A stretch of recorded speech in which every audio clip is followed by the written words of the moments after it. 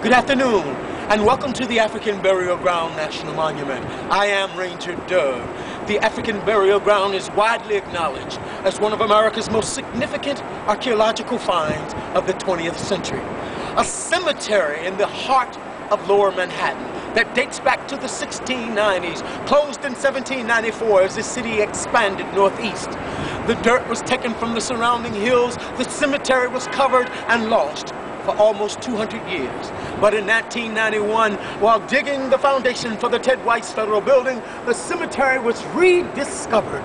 This would lead to massive protests and outcry. And because of people standing up and fighting the government, part of the cemetery today is a national monument. The cemetery extends for approximately 6.6 acres or 5 blocks. There are approximately 15,000 people buried within the African Burial Ground Cemetery, this country's oldest and largest African cemetery that has been excavated. I am Ranger Doug.